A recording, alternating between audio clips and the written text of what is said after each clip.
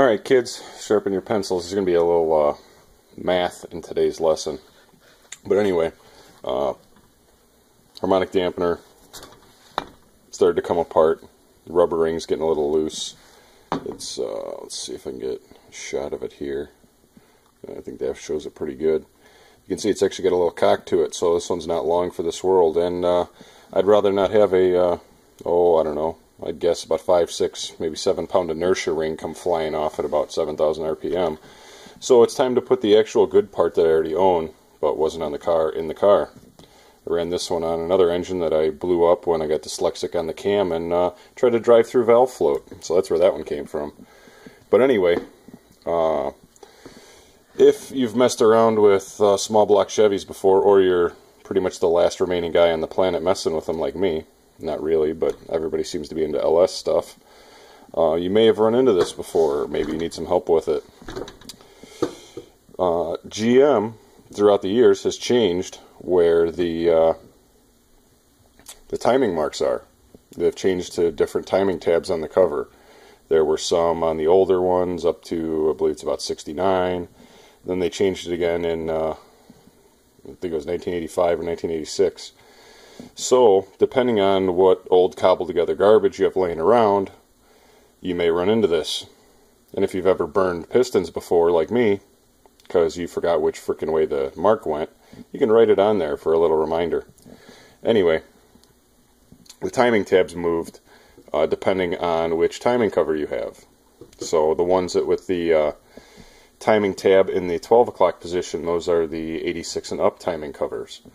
The ones before that, which is what this damper was, and pretty much most small block performance parts, are marked for the pre-85 position. Reason being, most of the performance stuff you get, all the circle track stuff and everything else, all those guys like to run 2-piece rear main seal engines. Well, 2-piece rear main seal came in, it ended in 1985, 1-piece started in 1986, and it was still a small block, all the heads and everything still changed, but none of the circle track guys ever moved on from 2-piece rear main seals. Pretty much all that stuff is still going on. Nobody ever, unless you ordered it custom and really expensive, nobody ever did 1-piece rear main seal cranks. So, you end up with a lot of 85 and down. The problem with that is if you're running a 1-piece rear main seal engine like I am, to take advantage of hydraulic roller lifters that came in 1987, 87 and up engines. 86 was a bastard year that still got regular hydraulic flat tappet lifters and 1-piece rear main seal cranks. For anybody looking for a little trivia question, 1 year bastards. Anyway, if you need to run an 85 and older damper on a newer engine with an 86 and up timing tab, you end up having to do a little wizard math. And especially if you run into it like this, the stock harmonic dampeners on these were 6 3/4 inches diameter. ATI, for whatever reason, I'm not an engineer, don't know the engineering behind their stuff, they used 6 3/8 as the diameter for their super damper, at least this one. They make different sizes. This is the one I own, so that's what all this is going to be related to. You need to figure out your marks. On this one, I don't think I did the math on it, because it actually turns out it was off for a number of years, but it was close enough. My 36 degree mark would have actually been 33 degrees, so it was to the good, so never burned anything up. It ran fine. Probably just could have used a couple more degrees of timing. But anyway, to do the math, you got to figure out what your diameter is. So, and if you're a tradesman like me and you're trying to sit here and hold the tape measure because you don't own a dial caliper that is over 6 inches, and you're going, I don't know, is it 6 3/8? Is it 6 1/4? 6 5/16? You can't figure it out. You can't quite tell, and you still want to be precise. One of the ways you can do it is take a piece of junk. This was an intake manifold gasket set because I just got done doing that. And let's see if I can do this half-ass one-handed.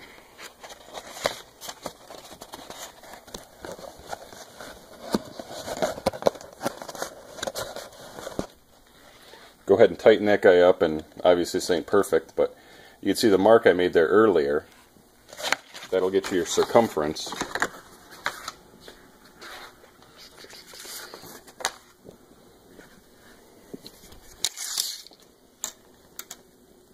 Take that over there, measure it. It turns out it's about 20 inches and a 1/16. At least it was earlier when I measured it, and I was actually trying to hold it really close. So that came out pretty damn close, and then I measured it later. Turns out it was right. So once you got your circumference, that would be your, this is just a little math for you, little back of the Bud Light box math. Your circumference was 20 inches and a 1/16. You can go ahead and divide that by 360 degrees, which, if you probably learned that in, like, oh, I don't know, junior high math, is how many degrees are in a circle. Then you're going to go ahead and get your inches per degree. On this one, it is 55 thousandths per degree. Then you can do more little math. This one I didn't measure, the stock one, but if you go ahead and multiply 6 3/4 inches times pi, which we all know is 3.14159, if you ever sang that damn song, that'll end up telling you what the inches per degree on the stock one is. Happens to be 59 thousandths per degree. And you're going, well, yeah, that's all well and good, but how the hell am I supposed to measure that on a round surface? Well, one of the easiest ways to do it is to go ahead and just get yourself a piece of scratch paper. Yeah, this actually doesn't have my credit card number on it, so that's good. But what you go ahead and do is you can loosen your set screw, set it up to whatever you actually need it. What am I looking for? 95. This actually doesn't need to be precise, but I'm anal retentive right now. Close enough. So what you go ahead and do is you lock down your set screw. You can this is so that you don't have to go out and buy a timing tape or any of that other shit. Chances are they don't make it in whatever diameter you're looking for, or you're gonna have to wait a week for it, or 2 weeks, or the shit's on back order. So you go ahead and set your dial caliper up there. You make a mark at the edge of each one of your jaws. Make sure that that's actually locked in and precise. And let's see, must have been off. It must have been 196. Anyway, go ahead and go ahead and reach the limit of your video capture your phone. Great. Anyway, go ahead and make your marks on there. Figure out what everything is. Found a little information on the internet that told me, well, allowed me to verify that from the timing mark on the 85 and older stuff to the 12-degree timing tab was 30 degrees, which it's about what I measured, but it was good to verify. So what I went ahead and did is I marked it 0, 30, and 36, and what that let me do is come over to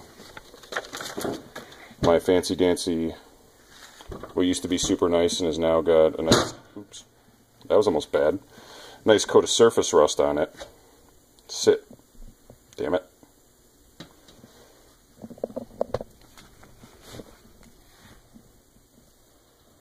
Well, it sat nice earlier. Anyway, get that to sit right. You can come up here and hold your piece of paper. Focus, you fuck. Shout out to AVE. Love your videos, dude. But you can hold it on your marks, and this isn't perfect, so I'm looking at this through the damn phone. But you can go ahead and verify what you believe to be true is actually true, and you can set it up for what actually goes to your engine. So what is actually marked as TDC on this damper is actually our 30 degree mark now. 0 is actually 330, and 6 degrees is 36. So that'll actually let you run the damn thing and have an idea of what the hell you're doing. But anyway, if you're trying to cobble together a bunch of shit on the cheap, you know, you come across some of this shit at swap meet, or you just order the wrong damn parts and then you got to cobble them together. This is how you do it. So just use a little math, use some measuring devices, and you can set it up mint. Thanks.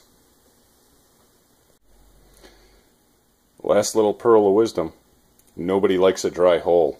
Lube it up before you ram it in.